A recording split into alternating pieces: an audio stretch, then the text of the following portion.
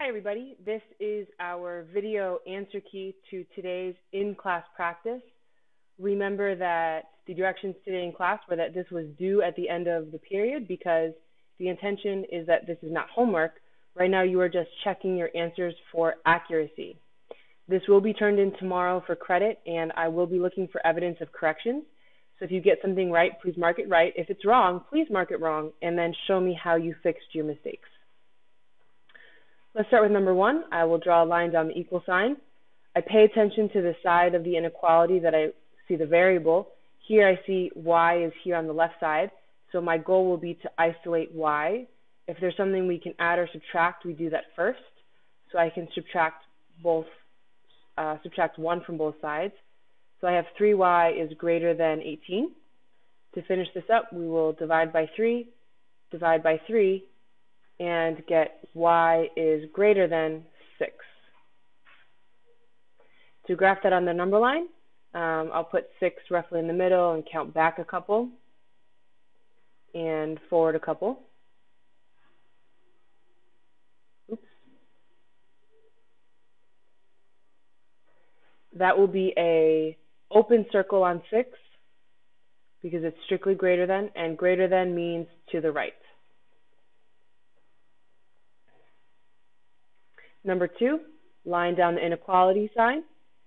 Again, I look to see where my variable is. I see it here on the left side, so I'll be paying attention to this left side. If there's something that we can add or subtract, we do that first. I see this negative 21. I can add 21 to both sides. So negative 4x is greater than or equal to 32. Divide by negative 4. Divide by negative 4, x is less than or equal to negative 8. The inequality sign flips because we divided by a negative. Let's put negative 8, count back, forward a couple. That will be a solid dot on negative 8 because it's less than or equal to, and less than is to the left. Number 3 is the first real-world question in this practice. Mike wants to rent a limo for the prom. The rental costs $125 for the night, plus 15 cents per mile. I don't want to lose track of that, so I'll circle it.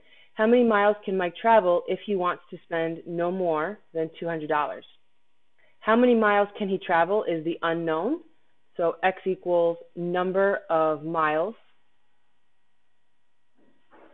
There's a flat rate of $125 for the entire night, plus 15 cents per mile. I don't know how many miles. That's what I'm trying to find. And then I see no more than $200.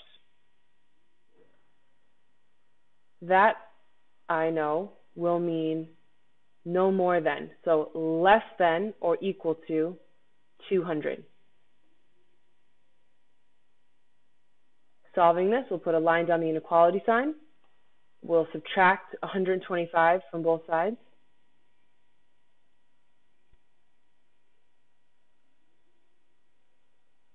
So 0.15x less than or equal to 75. Divide by 0.15, divide by 0.15, we get x is less than or equal to 500. And then in terms of what that means, remember, we defined x to be miles. So less than or equal to 500 miles. So if I put 500, I can count by hundreds, 600, 700. This would be 400, 300. It will be a solid dot on 500, shade to the left. A sentence, Mike can travel no more than, or up to, or less than, however you want to, up to Mike can travel no more than or up to 500 miles.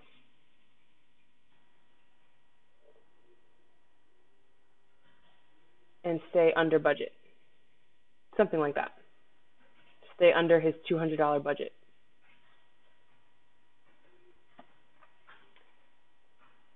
Number 4, line down the inequality sign. Pay attention to the side where I see the variable. Here I see D is on the left side. If there's something we can add or subtract, we want to do that first. And I see a -7, so I can add 7 to both sides. So I have 8D is greater than 48. Divide by 8, divide by 8. D is greater than 6. Put 6 somewhere roughly in the middle. Count back a couple, forward a couple. That will be a, oh, usually I've been doing all of the graphing in black, so I'll change that so it stands out.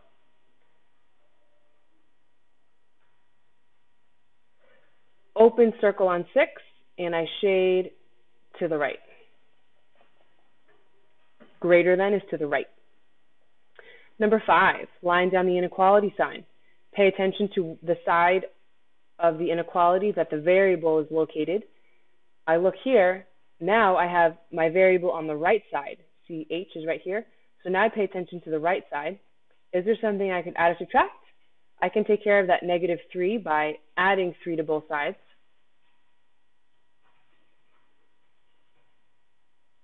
That becomes 8 less than or equal to 2H. 3's cross out because that's 0. Divide both sides by 2. And I get 4 is less than or equal to H. We've talked now for 2 days in class how we typically don't like to have our answer not lead with the variable. So to rearrange this, we want H to come over here, 4 to come over here. So rearrange. The answer becomes H is greater than or equal to 4. Notice how I was very careful to say rearrange and not flip. We have not flipped the inequality, we've rearranged it. Imagine that this end of the inequality is glued to the H. As H moves over here, this end of the inequality follows it around. If I read from the variable, this says H greater than or equal to 4. H greater than or equal to 4. These mean the exact same thing. We have rearranged it so that H comes first. Graphing it, solid dot on 4 to the right. Solid dot because I see the or equal to the right because it's greater than 4. Number 6, postage is 45 cents for the first ounce and 20 cents for each additional ounce. How heavy a package can Julie send if she wants to spend no more than $2.25? Hint, your variable represents the number of ounces over or more than the first ounce. So that's nice. It actually told us how to define our variables. X equals number of ounces after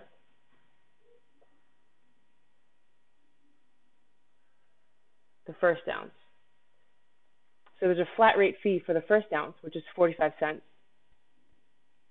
So your cost is 45 cents plus 20 cents per ounce. And what's your budget? Well, I see here you can spend no more, or Julie can spend no more than $2.25. So we're going to set this less than or equal to $2.25. And because I don't want to get into the space of the graph, I'm just going to move this over a little bit.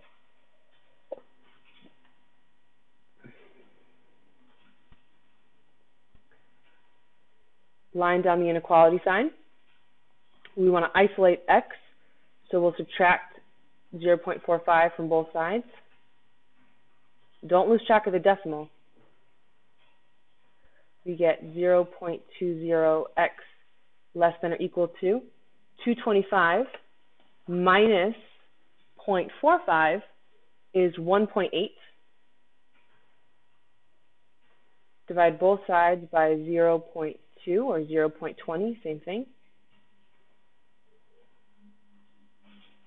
And we get x is less than or equal to 9.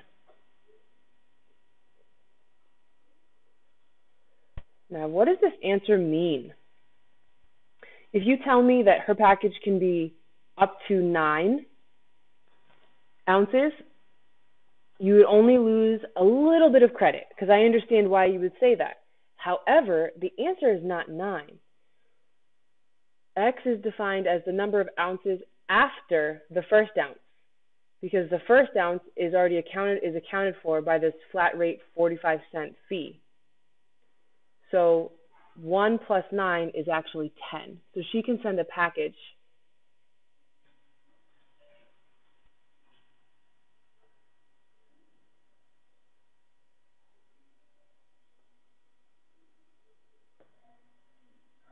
that's up to 10 ounces in weight.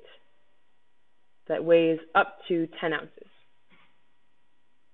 Again, because that 1 ounce is already included, that's a flat rate fee for 1 ounce. And she has money for up to 9 additional ounces.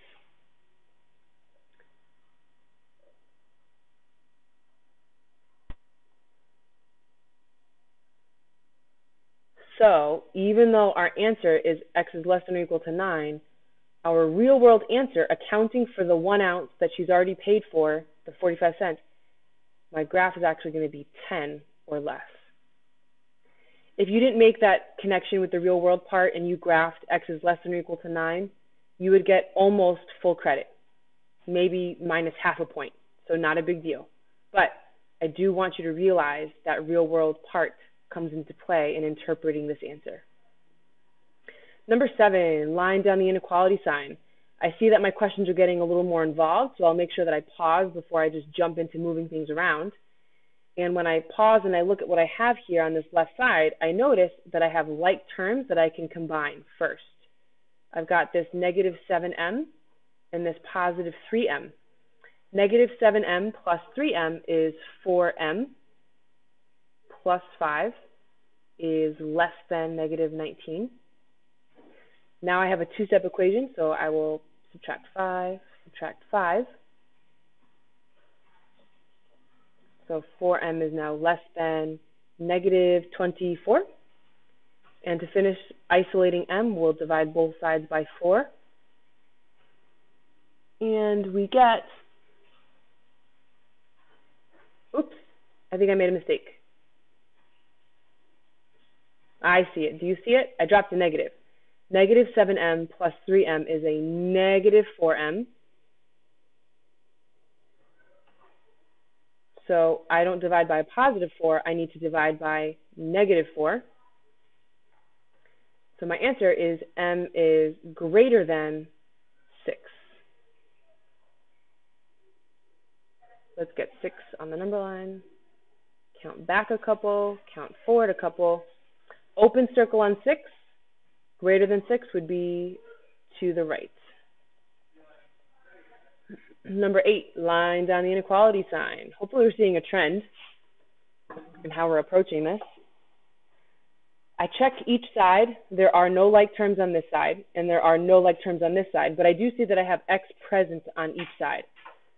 So I will keep that goal in mind of x's on the left and numbers on the right. If I only want terms, variable terms on the left, this 16 can't stay. So I'll subtract that over. So I have 9x less than or equal to 79 minus 16 is 63. Bring down the plus 2x. Now on the right side, I just want numbers. So this positive 2x, that can't stay. I'll subtract 2x from both sides. 7x less than or equal to 63. It's gone. I've accomplished the goal of just variable terms on the left and number on the right, but this is a 7x, so 7 times x. Division undoes multiplication, so I will divide by 7, divide by 7.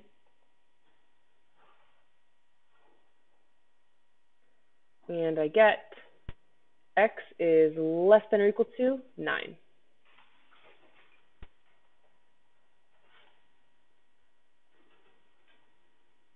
That'll be a closed circle on 9.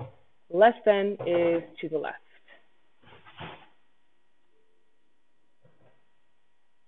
Number 9, you are saving money to go on vacation over April break. The trip will cost $1,800. You have saved $500 so far, and you have 14 more weeks to save the total amount. How much money should you save each week in order to have at least $1,800 for the trip? Now here, it may be very tempting to say that X is weeks, but that is not the unknown. You know you're going to save for 14 more weeks. The unknown is actually in this question. So paying attention to the question really helps. How much money should you save each week? So my variable, X, is amount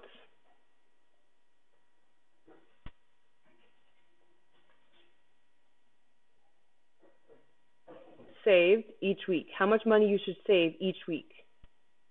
That's what we're looking for. Now let's build our inequality. How much do you already have in the bank? Well, you've already saved $500, so 500 plus, you're going to be saving for 14 weeks. You don't know how much you need to save. That's how much you're going to save per week. So $500 in the bank already, plus 14 dollar amounts that you don't know. 14 weeks, which means you're going to deposit X number of dollars 14 times between now and your trip. And you want to have at least 1,800. So at least is greater than or equal to, at least greater than or equal to 1,800. And now we can solve. So we have a line down our inequality. We'll subtract 500 from both sides.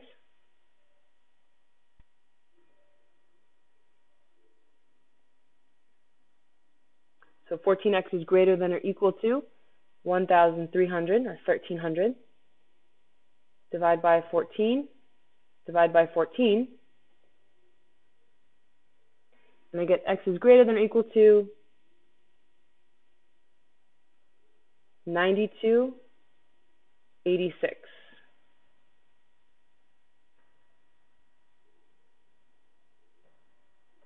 I'll just put the math answer for now, and then we'll talk about what it means. 92.86. If I look over here, X is the unknown was how much money should you save each week? You need to save at least 92.86 per week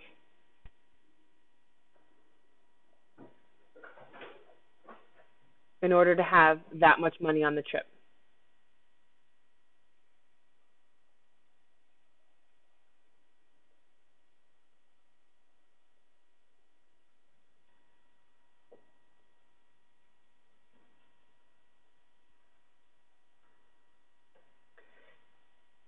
So we have some choices of how we graph this. I'll put 92, 93, 94, and then 91, 90. So this is going to be a guesstimate, right? Because here's 92. So 92.86 is going to be actually closer to 93. 92.86 right there. So in between 92 and 93, more on the side of 93. And greater than or equal to, shade to the right. You could have counted every other line. So like if this was 92 and this was 93, this would be 92.5. That's what I meant by different ways. You can count on the scale different ways. Or count by ones and then just estimate where 92.86 will be. Last two, number 10, line down the inequality sign. Pay attention to where we see the variable. I see x is on the left side. If there's something we could add or subtract, we do that first. So I will subtract 7 from both sides. x divided by 3 is greater than or equal to 6 minus 7 is a -1. Really think about what this means. This says x divided by 3. We want to undo division. What operation undoes division? Multiplication. So I will multiply both sides by 3. These 3's will cancel. Multiplying by 3 and dividing by 3. 3 divided by 3 is 1, so that's why we cross those out. That leaves me x is greater than or equal to -3.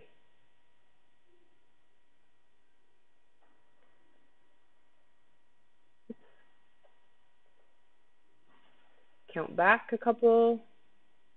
Count forward a couple. Solid dot on -3, shaded to the right. Greater than is to the right. It's a solid dot because of the or equal to part. Let's do number 11, our grand finale of this practice. A line down the equal sign here is key, is very important so we see our two sides. We're just going to take it piece by piece. The more work we show, the easier it'll be. Let's send in 2. We're going to distribute 2. So that will become -10n plus 2. And I'm just going to bring down the -n or -n minus 3 greater than 5 minus 8n. We've got definitely have like terms on this left side. -10n minus n. And then we can combine a +2 and a -3. So -10n minus n is -11n. A +2 minus 3 is a -1, greater than 5 minus 8n. And now we're in more familiar territory.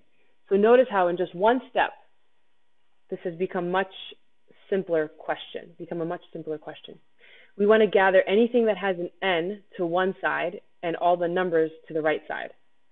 So if I just want n terms over here, this -1 can't stay. I'll add that over. Notice how I set myself up for success by lining up like terms. So now I have -11n greater than 6 minus 8n. On this side, I just want numbers. So that -8n cannot stay. The opposite of a -8n is a +8n. So I will add 8n to both sides. That'll be gone. -11n plus 8n is -3n greater than 6.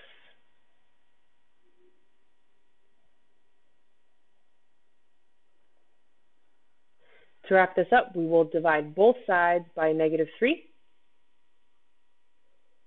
So we get n is less than -2. The inequality sign flipped directions because we divided by a negative. For the graph,